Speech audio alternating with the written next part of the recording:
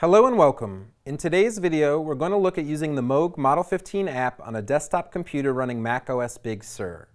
Before Big Sur, the Model 15 app was only able to run on an iPad or an iPhone, but with some of the changes in the new OS, for the first time ever, we're able to use the Model 15 app on a computer as well. While it can run as a standalone app, for this example, we're going to look at using the Model 15 within GarageBand. So to start, I'm going to open GarageBand. I'm going to select an empty project, and I'm going to create a software instrument. The default instrument that loads is going to be an electric piano. So to change that, let's go down to where it says Plugins and select the drop-down arrow. And then within the blue bar that says ePiano, hit the arrows on the right side and select AU Instruments, Moog, Model 15 in stereo. So now the Model 15 app is loaded within GarageBand, and I'm going to select a preset that I want to use.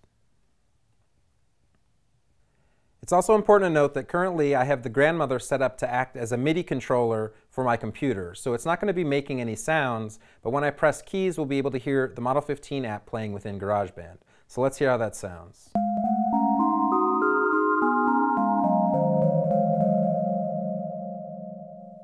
Now let's look at making a loop within GarageBand. So to do this, I'm going to make sure that my metronome's on, I'm going to turn looping on, and I'm going to hit this record button.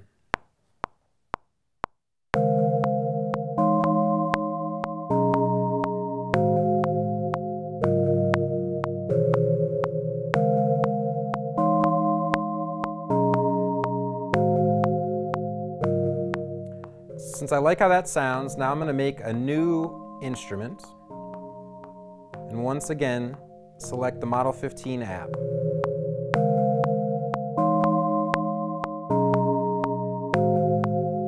I'm going to go into my presets and select another preset.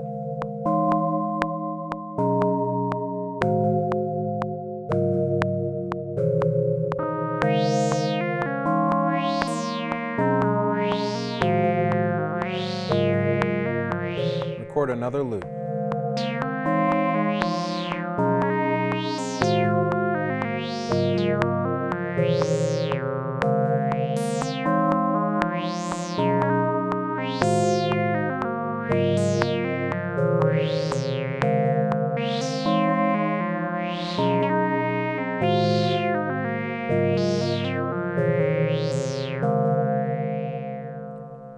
As you can see, it's very easy to use the Model 15 app within GarageBand, and what's even more exciting is we can create multiple copies of the instrument within GarageBand to build up dense compositions, all with the Model 15.